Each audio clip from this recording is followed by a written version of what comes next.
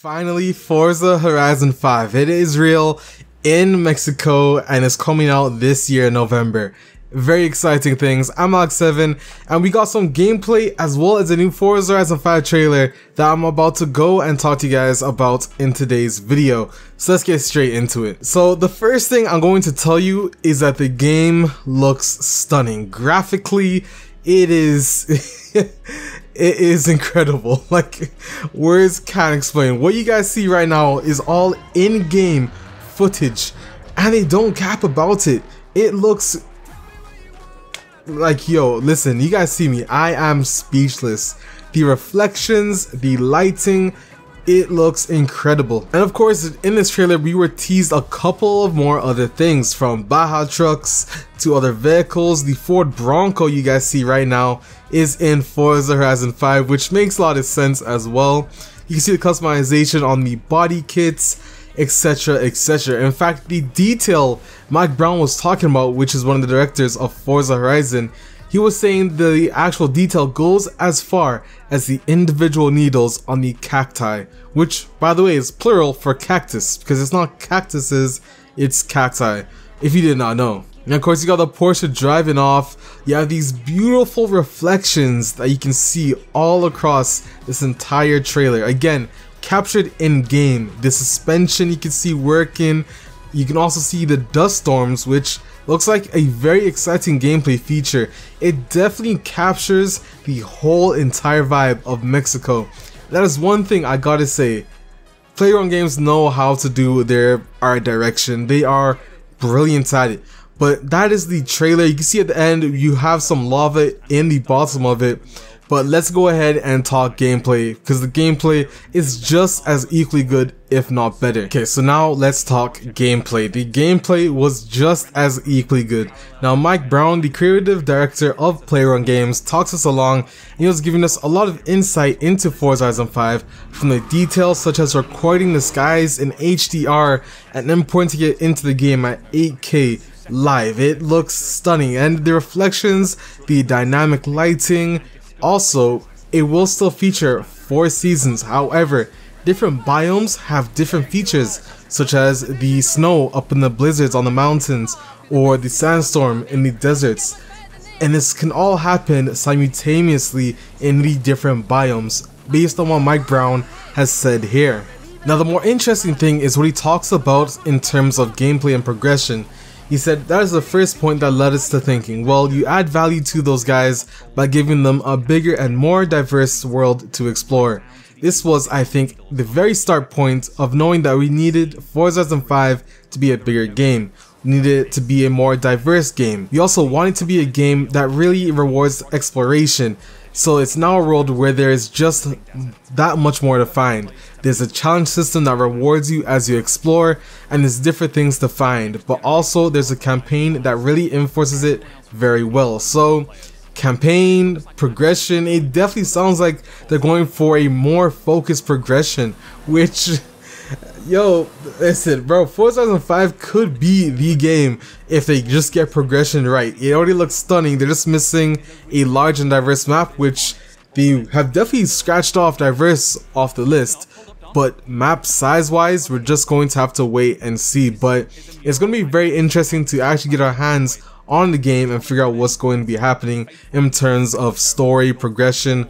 But Mike Brown definitely looks to be saying that they're going to be focusing on that a lot more than the previous games. Now, what I just showed you was the gameplay in the forest, but now you can see another beautiful scenery area, or I should say scenic area, with the AMG 1. Look at the reflections off that. Now, there's no ray tracing in the actual gameplay such as this, but in Forza Horizon Vista you will see ray tracing. So, my god, it is there. You can see the Senna, the Jesco, a couple of other buggies jumping around, but it looks, the lighting, The lighting looks insane. Like, these guys are playing no games. And if you didn't know, fun fact, Mike Brown was also the guy who decided to work on MotorStorm and also Drive Club over at Evolution Studios.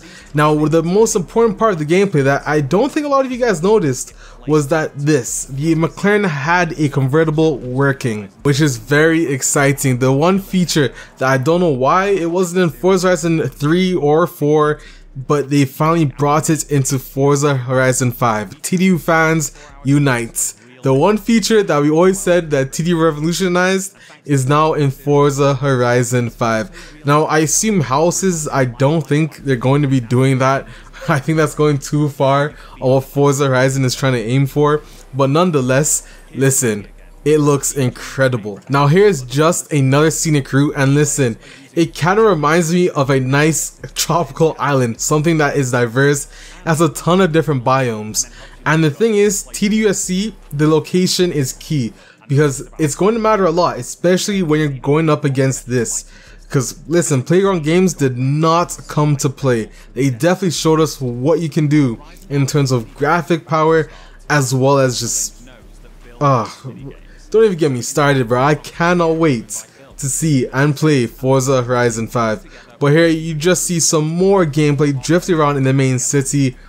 And actually the Eliminator game mode, by the way, if you did not know, that is going to be returning. And then again, you just have more diverse geostructures. Look at the cliffs.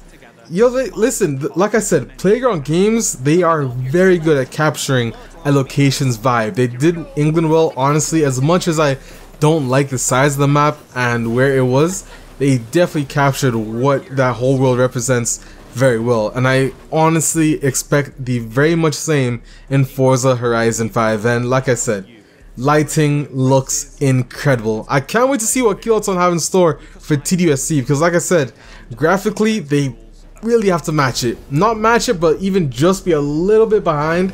It would help a lot in terms of TDUSC getting the title of the best open world racer coming in the next year. And again, back in the forest, like I said, the art direction is incredible. They've really captured Forza Horizon, and like I said, Forza Horizon, you guys, I'm sure you also can agree with me, it is stunning. And looking at it like this, the reflections, ray tracing, which I wish was in the game, maybe it'll be on PC, but on consoles, ray tracing is only in Forza Vista. Maybe we will see ray tracing on PC enabled in the actual game mode, because I'm pretty sure maybe PCs, especially high-end, will be able to actually handle it. Now, we were also shown a new gameplay mode, which you guys can see right here, called Pinata. And of course, we ended off the gameplay trailer with this.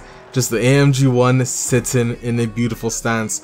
But guys, listen, if they get the map size a lot larger compared to Forza Horizon 4, this could be the game. And I cannot wait to see what Nacon Connect has in store for us on July 7th.